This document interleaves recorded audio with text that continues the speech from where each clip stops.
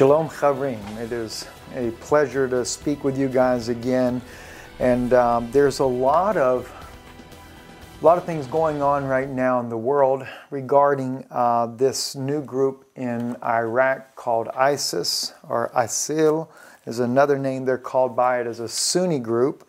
But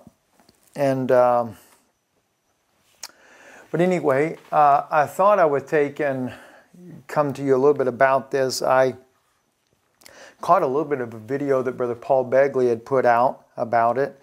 And Brother Paul Begley was actually quoting a scripture from Jeremiah. And the scripture kind of caught my attention. Now, let me just say this. I didn't really listen to Brother Paul Begley's whole video on this. I don't know Brother Paul's stand on it. So if I take a little different stance on this, it's nothing against my brother Paul. I love him and I appreciate his comments and enjoy especially getting some of the news from him, because he's always seems to be right on top of things that are happening. A lot like Brother Aaron, who does our news briefs on our website. Brother Aaron twice a day is actually keeping the news posted there. And I thank God for that. So if you haven't been to the website, IsraelReturns.com, I think you would enjoy that. By the way, let me remind you again about the newsletter that we have that goes out. If you would like to be a part of that, just register at IsraelReturns.com. There's a little link in there that says newsletter.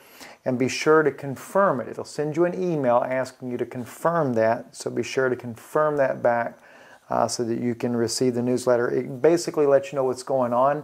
Right now it goes out a couple of times a month. Eventually it'll be weekly. So there's a lot of things that we said that we were going to do, and slowly but surely we're getting those things done. We started our Shabbat services that are on Saturdays at 11 a.m. I think also on our website you'll find the link to that where you can be a part of that. And I think the best way to do it, you have to follow us on live stream. It is a live broadcast. We're seeing a lot of people join up with that. The service went really well. We did post it on YouTube as well. But if you want to be able to join in live, that's for those people that have been longing for a Sabbath service, that they're able to be a part of that. We're going to be speaking, though, this Saturday, this Shabbat service. I'm going to take you into the purpose of the law that God gave for Shabbat. And I'm going to let you know why Sunday is definitely not the way that God did it. I'll show you historically how the apostles always kept the Sabbath. So we're going to go into that. We're going to show you how Sunday got brought into there, why a lot of churches do that. And I'm not here to condemn those churches, but just to show you the way God started it, the way He intended it, how it foreshadows and types the baptism of the Holy Spirit. Those type things there. So hope you join us on that. Anyway, I want to get into this issue about ISIS. This is a militant group. It is mostly Sunnis that are just rapidly going across Iraq. They're about 15,000 strong as of right now. They're very well equipped, very well organized. And they are causing havoc throughout the country. Now they are within about 100 kilometers of Baghdad. There's many of them say they're going to try to take Baghdad, which will be very difficult for them to do. If they do it, I'll be surprised, because Baghdad is a Shiite, mostly Shiite area there. In fact, the Sunnis were disarmed by the United States military when they were there, and the Shiites were armed. So it makes it a little bit harder for them to take that area, and there's over 2 million Shiites. I think 2.5 million Shiites that live in Baghdad. So I'm not really sure what's going to go on there. I personally think, though, that what you're looking at is, because there's a lot of people thinking, well, they're headed to the ancient city of Babylon. Oh my gosh, the Mahdi, the AntiChrist is coming, and okay, come on, guys. Let's don't get our mind off on something that's not right. You have to remember, especially back when, say for example, when in Iraq, the Shiite majority country there, not Iraq but Iran, when Ahmadinejad was in power, everybody thought Ahmadinejad was going to be the Antichrist. well, he's going to take and he's going to conquer the world, and they're going to bring in Islam, and he'll be the Antichrist. And he came to nothing.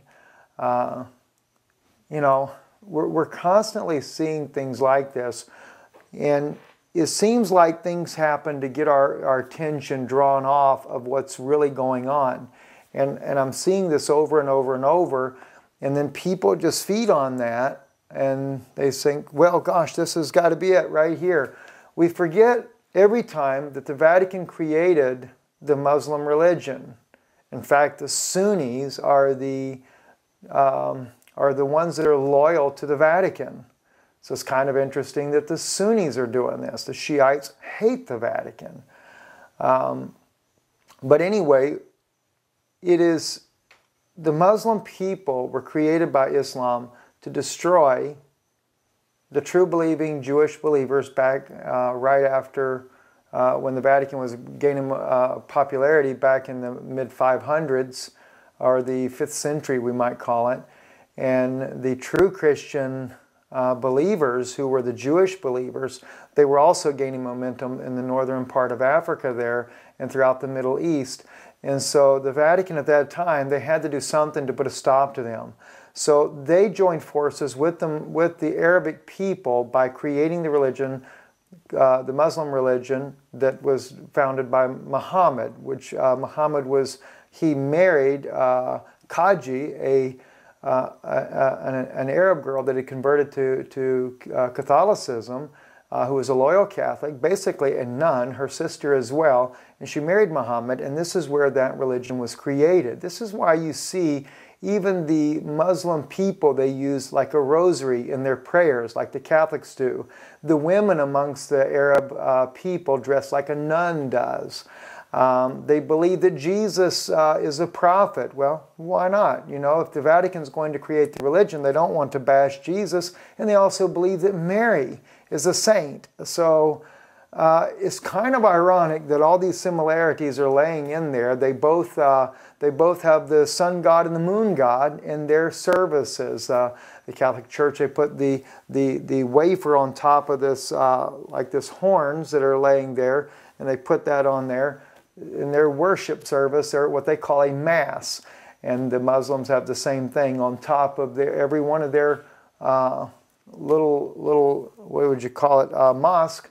They've got the crescent moon and the star in there, showing their sun god and moon god. Anyway, I don't want to get into all that there, but the purpose I wanted to share with you, though, as Brother Paul had mentioned a scripture, and I thought the scripture was actually very interesting. So God bless you, Brother Paul. I want to share with you, though, and like I said, I didn't listen to Brother Paul's message, so I don't know what he was inferring to when he mentioned this scripture, but I'm going to share with you what the passage actually refers to, because it's very interesting here. And we get into chapter 50 of Jeremiah, and maybe Brother Paul is in a different chapter. I'm not sure, but anyway, verse 41, I think he was here though. Verse 41, it says, "Behold, people shall come from the north, a great nation, and many kings shall be raised up from the furthest parts of the earth. They shall hold the bow and javelin. They are cruel and will not show mercy. Their voice shall roar like the sea, and they shall ride upon horses, every one lined up like a man to the battle against thee, O daughter of Babel," or Babylon, daughter of Babylon here. It's interesting that it says daughter of Babel or daughter of Babylon. I need to use English names for you guys. I'll say Babylon for you. And the reason I say that is because in Micah chapter 4, when it's speaking of Israel, it calls it the daughter of Zion. See, and why? The daughter. It's not back in the times when Israel was first a nation, but the daughter represents that future generation. Same thing with Babylon here. It's not in the early days of Babylon when Babylon was a nation, but it's a future generation here of Babylon, and this is why we see this here. So it says, "The king of Babylon has heard the report of them, and his hands have grown feeble." Now, keep in mind, this king is coming from the north. Now, ISIS cannot, this little group called ISIS or ISIL, either way you want to call the name of this group here of Sunnis, It can't be this group here. You know, I mean, granted, when you look at Iraq, it is maybe we would say the northwest part of the country as they're coming down. But this is literally speaking of the Russian provinces and even of Iran when they come against the Vatican. Because the Vatican is modern-day Babylon, and I'm going to share with you how we can know this. But let's just look at a couple of things here, just so you'll see that this is literally speaking of the Vatican, as well as nothing to do with the Iraqis whatsoever in this. Because you have to remember, Italy, the Babylonian kingdom, Rome, and the Roman Empire, it stretched all the way to the eastern borders as well. Iraq, all of these areas were included in it. I know Chuck Missler mentions that there's an eastern and a western leg of the Babylonian Empire. But Rome was the one that came down and took Israel and destroyed it. And the scripture clearly says the prince that shall come will be of the one that destroyed the temple and the sanctuary, which was Titus the Roman general. So anyhow, let's just go back to this here. It says here, the king of Babylon has heard the report of them, and his hands have grown feeble, and anguish has taken hold of him, and pains of a woman in travail. Behold, he shall come up like a lion from the wild country of the Jordan against a strong sheepfold. Now, interesting that it mentions sheepfold. It's supposed to be like a Christian. It's supposed to be believers. For in a moment I will make them run over her, and whoever is chosen, I will appoint him over her. For who is like me? Who will set me a time? Who is that shepherd that will stand before me? Therefore hear the counsel of the Lord that he has taken against Babylon. Now, I haven't quite figured out the word placement here. But it almost seems to suggest when God says here, for who is like me?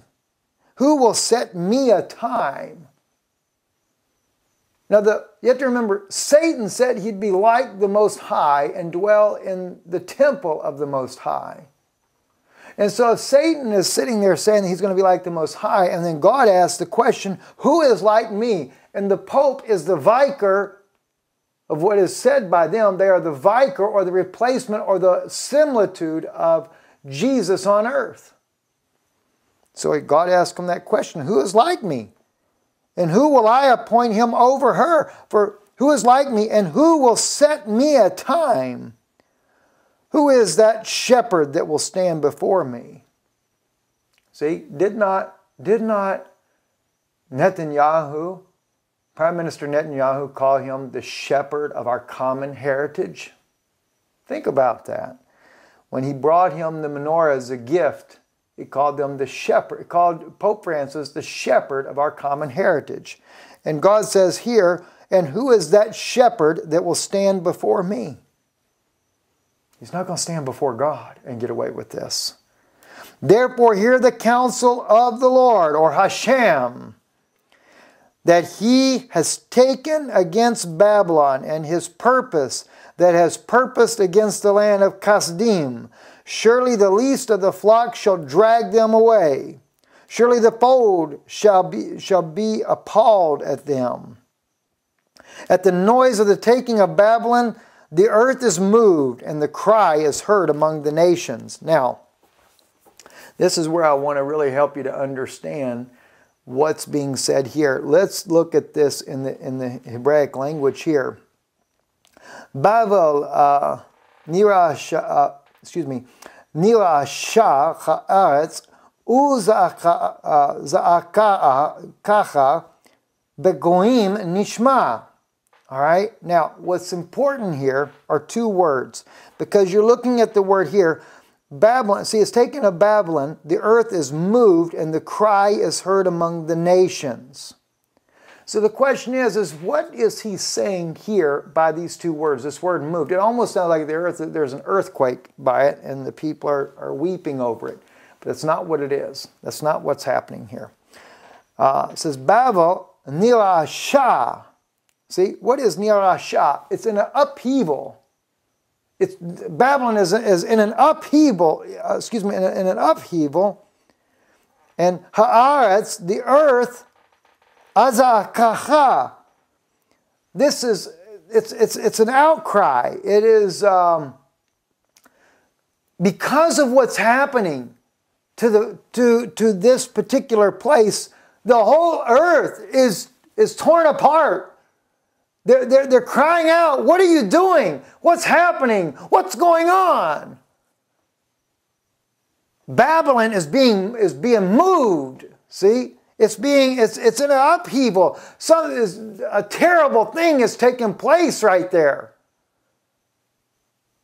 And the people are crying out, why is this happening? Interesting, isn't it?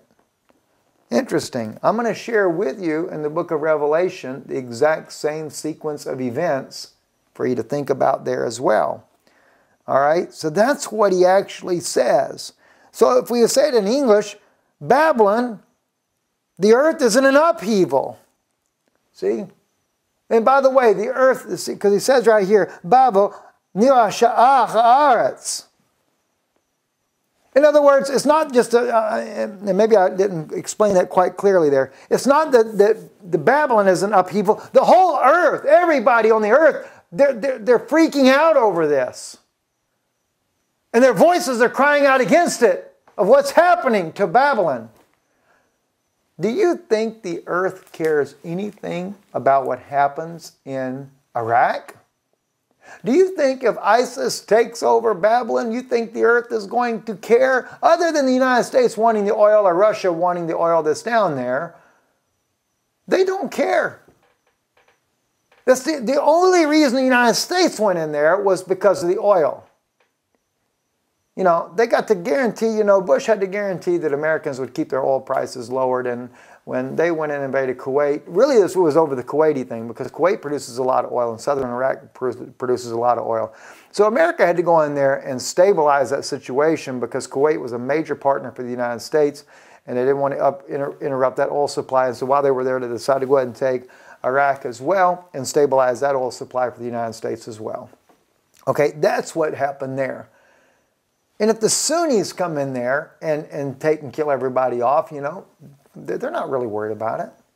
In fact, the Vatican would like a lot of the Shiites killed. That's the way the Vatican has always worked. The Vatican causes upheavals like they did in Egypt, like they're doing in Syria, like now they're doing in Iraq. Why? There's still too many Shiites. So I expect a major bloodbath out of this, sure. It's to kill off that Shiite population that goes against the Vatican. So that's what the Iranians are. They're Shiites. Vatican hates them and they hate the Vatican. But the Sunnis, a little different group altogether. Now they call this the radical ones. Well, that's the ones that the Pope likes the best anyway. So, I guess they won't like this video, will they? Anyway, so the world is just an upheaval over this. They're really moved by it, that this is happening. But it has nothing to do with what's going on in Iraq, my friends. This is a prophecy yet to happen. Let some major nation like Russia, and believe me, Russia has a bone to pick with the Vatican. Because why? Pope John Paul II with Ronald Reagan caused the breakup of the Soviet Union. And now that this thing going on in Ukraine is happening and Russia's trying to protect its citizens and protect the interests that they have there, the Vatican is pushing the United States to threaten Russia, and they're trying to get the. Did you notice the guy that they went in there by gunpoint and put into control there for the Ukraine? Isn't it interesting? Catholic boy as well. That's kind of ironic, isn't it? The Vatican wants that country. Well, Russia's tired of being pushed around by the Vatican. And eventually, their fuse is going to be a little bit too short and it's going to go off. And they're going to take and come down and they're going to destroy the Vatican. Now this is why that you see the king of Babylon, his hands are feeble because he knows America has been dumb enough to weaken down its military, capabilities. So America would have a hard time fighting against Russia. And what if Russia partners with China? This is why the Catholic Church is trying to get a stronghold in with China. They're trying to get everybody they can to join in with their alliance. But it's going to cave in on them, and very soon. So anyway, let's read on a little further here. As we go into chapter 51, it says, Thus says the Lord, Behold, I will raise up against Babylon, and against them that dwell in Lagaima, and a destroying wind. That's interesting, isn't it? A destroying wind. Okay, and will send to Babylon winnowers, and they shall winnow her, and she shall empty her land. Let me read this in King James for you guys, because I know that sometimes when you read it in the Jewish Bible here, we tend to translate it a little differently than what you're used to, and I want you to really understand what this actually means here. Let's go back here to the King James Version. And behold, I will raise up against Babylon and against them that dwell in the midst of them that rise up against me, a destroying wind. And will send into Babylon fanners, and they shall fan her, and shall empty her land. For in the day of the trouble they shall be against her round about.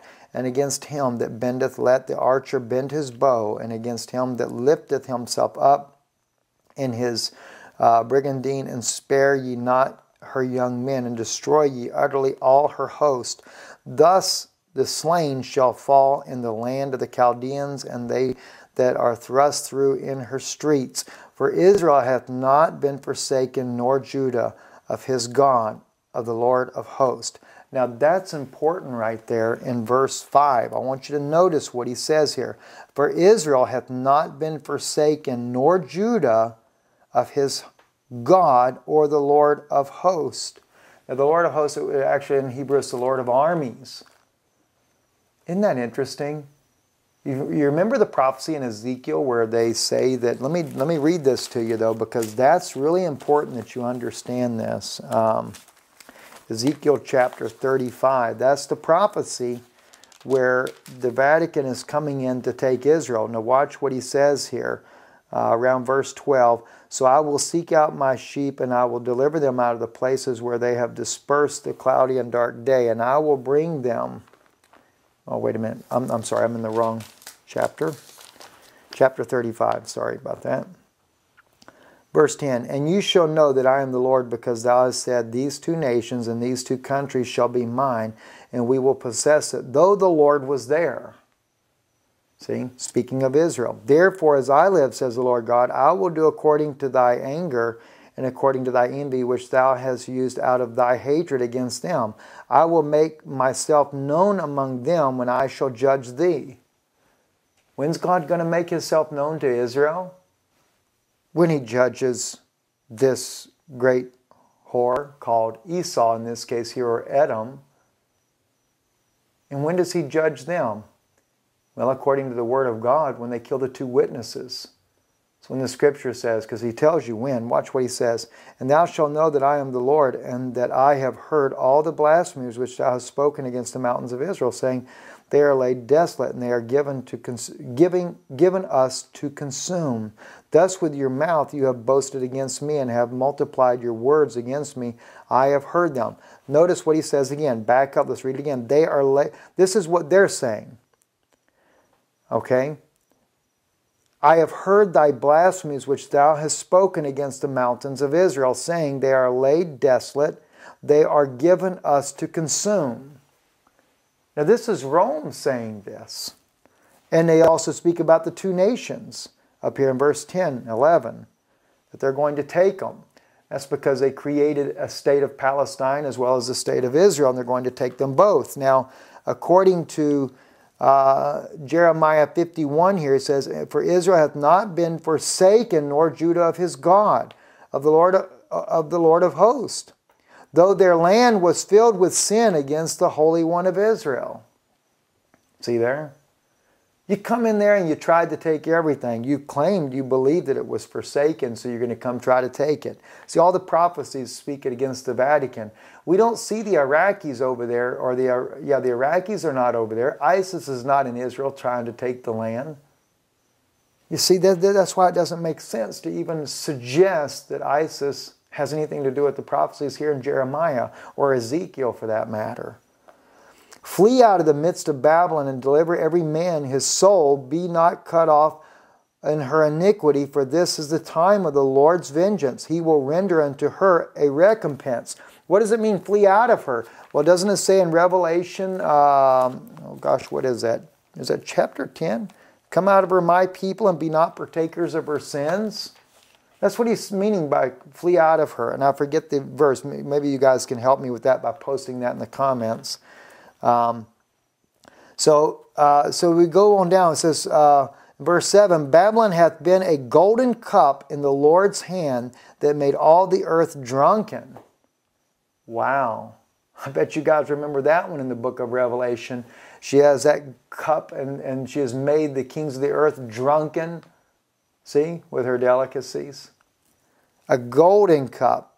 You know, they've taken their communion cup, that they call it, with their little mass, and they have perverted this world with their ungodliness. The nations have drunken of her wine, therefore the nations are mad. Do you realize what that, they've gone crazy. They can't see the Word of God for this hour because they're too blind to recognize that the Vatican is controlling the whole world. Why? It's like, you get a friend, they get you to come to the party, they get you drunk and everything. If you do that kind of stuff, we don't do that, but if you were to do that, they get you drunk, you do all kinds of stupid stuff. Well, that's what the Vatican's done. They've gotten the whole world to drink, they've coerced them and they bought them, and the people just, you know what I mean. Verse 8, Babylon has suddenly fallen and destroyed. Howl for her, take balm for her pain, if so she may be healed. We would have healed Babylon, but she is not healed. Forsake her, and let us go every one into his own country, for her judgment reacheth unto heaven, and is lifted up even to the skies. The Lord hath brought forth our righteousness. Come and let us declare in Zion the work of the Lord our God. Isn't that beautiful? Now Zion's being lifted up. Make bright the arrows and gather the shields. The Lord hath raised up the spirit of the kings of Medes, for his device is against Babylon to destroy it, because it is the vengeance of the Lord, the vengeance of his temple. The vengeance of his temple. Isn't that interesting? Who's the one that is sitting there taking all God's heritage and land right now? The Vatican has managed to go in there and to manipulate and to take Mount Zion, a sacred site, the tomb of David, and hold a mass in there and desecrate it with their Babylonian pagan ways. And so this is why God is in anger over all this. The vengeance of his temple. So no telling, and we know according to Daniel's prophecy that he's going to take and stop the sacrifice and oblation of the temple. So there will be a temple built, and he's going to desecrate that as well. Set up the standard upon the walls of Babylon. Make the watch strong. Set up the watchmen and prepare the ambush. For the Lord hath both devised and done that which he spoke against the inhabitants of Babylon. O thou that dwellest upon many waters, abundant in treasures, thine end is come, and the measure of thy covetousness. The Lord of hosts has sworn by himself, saying, surely I will fill thee with men as with caterpillars, and they shall lift up a shout against thee. Now we could go on, but let me first take you over to Revelation and just show you again where this is written at. Chapter 18. Now you remember though from chapter 17 verse 5, and upon her forehead was written the name was a name written, Mystery Babylon the Great, the mother of harlots and abominations of the earth. It's Mystery Babylon. It's not the literal Babylon over in Iraq, brothers, sisters. So you have to understand. Now I just read you right from Jeremiah's prophecy everything that you're going to see right here in the book of Revelation. So this has nothing to do with Iraq. This has nothing to do with Babylon in Iraq, ancient Babylon. This is a mystery Babylon, and she is the mother of what? She's the mother of harlots, denominational systems, and the ones that you know that are the harlots are the ones that are coming back in, like Kenneth Copeland, like Joel Osteen, like the head of the Baptist Convention of the United States there. They had all, look at those videos where I put them out and show you all the heads of different denominational religions, and this has nothing to do with the people that are good, godly Christians in these systems. You know, this is the leaders of your systems are going back to their mother. In fact, Billy Graham even speaks about it like that, says, you know, going back to the mother church. Well, she's the mother of harlots and abominations, see, of the earth. Well, the abomination is the Muslim religion. All these other religions that have been birthed by the Vatican for whatever purpose she intended them to do with. So it's important that we see that there. But let's go to Revelation 18. The reason I come here is because Jeremiah's prophecy is judgment against her. And after these things, I saw another angel come down from heaven, having a great power, and the earth was lightened with his glory. And he cried mightily with a strong voice, saying, Babylon the great is fallen, and has become the habitation of devils, and the hold of every foul and spirit, and cage of every unclean and hateful bird. This is why you saw when Pope Francis had the two little children there, and they released the two little doves, and then you saw the raven and the seagull come in there and attack and just beat these two doves nearly to death.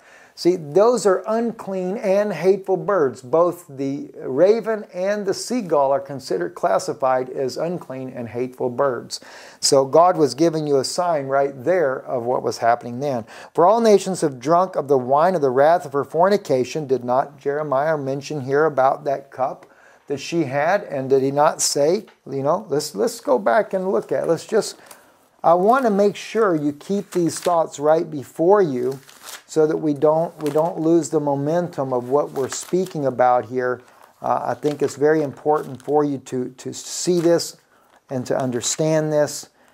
So let's just quickly, gosh, I get kind of mixed up with these Bibles here. Hang on, I'm sitting here using two different ones at the same time. But I want you to see this specifically, because it's exactly what we have going on here. Jeremiah chapter 50 again, or 51 I believe is where we were at here. Mr. Babylon. Okay, see in verse 7, chapter 51, verse 7, Jeremiah, Babylon hath been a golden cup in the Lord's hand that made all the earth drunken. The nations have drunken of her wine, therefore the nations are mad. What does it say here? For all the nations have drunk of the wine of the wrath of her fornication, and the kings of the earth have committed fornication with her, and the merchants of the earth are waxed rich through the abundance of her delicacies. See, there's another scripture over here that speaks about her treasures. That when we were reading this, let me just see if I can find that again. Let's see. Forsake the country's judgment. Okay. I forget where it's at, but there was another one here that we were reading that, and I'm sure you guys can go back and see what that is, where it spoke about how that she has all these treasures that are in her there. So at any rate, there, let me just quickly here. It's a golden cup in the Lord's hand. Okay. Yes, it's in verse 13. O thou that dwellest upon many waters, abundant in treasure, thy end is come, and the measure of thy greed. And the Lord of hosts has sworn by himself, saying, surely I will fill thee with men and with locusts, and they shall raise about against thee. See? So there it is again. We see that in Revelation the same thing. See? For this... and I heard another voice from heaven saying, come out of her, my people. Okay, this is 18:4 is come out of her, my people. But let me go back, verse 3. For all nations have drunk of the wine of the wrath of her fornication. The kings of the earth have committed fornications with her, and the merchants of the earth are waxed rich through the abundance of her delicacies. And I heard another voice from heaven saying, come out of her, my people, that you be not partakers of her sins, and that you receive not of her plagues. Didn't we read the same thing over here? I forget exactly where that's at. Let me find it.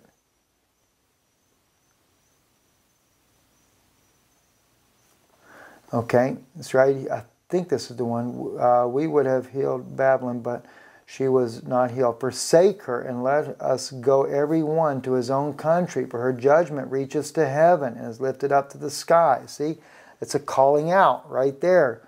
Forsake her and let us everyone go to his own country. Get away from her. I believe it was a different one though than that. I think there was one that was a little bit more straightforward. Anyway, I just put this together quickly for you because I wanted to share this with you. Let's see, verse 5, for her sins have reached into heaven, and God hath remembered her iniquities. Reward her, even she rewarded you, and double her at double according to the works, and the cup which she hath filled, fill to her double. How much she hath glorified herself and lived deliciously, so much torment and sorrow give her. For she saith in her heart, I sit a queen, and am no widow, and shall see no sorrow. Therefore shall her plagues come in one day, death and mourning and famine, and she shall be utterly burned with fire. For strong is the Lord God who judgeth her. And the kings of the earth who have committed fornication and lived deliciously with her shall bewail her and lament for her when they shall see the smoke of her burning, standing afar off, for the fear of the torment, saying, Alas, alas, that great city Babylon, that mighty city, for in 1 hour judgment cometh, and the merchants of the earth shall weep and mourn over her, for no man buyeth their merchandise any more. Now see, it's very similar. Now they're weeping and mourning, and what we have here in over here in chapter 50 and verse right around verse, what was it, 46. They're in an upheaval, and there's an outcry about what's happening here. So very similar indeed the way it's happened. The merchandise of the gold and silver and precious stones and pearls and linen and purple and silk and scarlet and vessels of ivory, all manner of vessels of most precious wood and brass and iron and marble and cinnamon and odors. It names all these things, and they're no longer going to be in thee. I mean, guys, hello. Does anybody really take an inventory where you can find all these things in one place? You'll find it in Vatican City. Everything you see mentioned here, you'll find in Vatican City. You're not going to find that in ancient Babylon. I hate to tell you, there's not much of anything there anymore. But it is Mystery Babylon is where this is at. I hope this helps you some. I know that there's going to be a lot of excitement. There's going to be a lot of teachers that are going to be saying that ISIS, oh, we're going to have all kinds of prophecies, dreams, visions, and everything else I can only imagine of what this is going to be. I don't say that there's not going to be there's some part of the puzzle that this plays, but when it comes to Babylon in Iraq, raising up as a world power and the Antichrist being seated there in that city, no.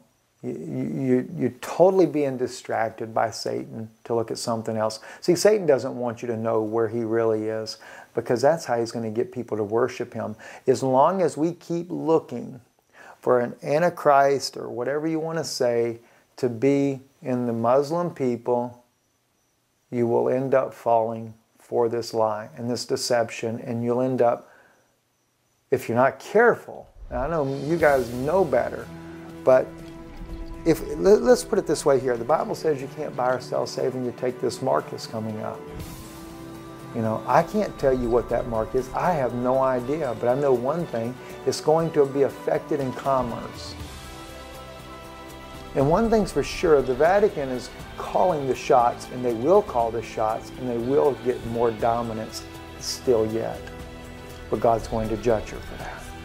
Anyway, God bless you. God bless you, and have a great night. Shalom.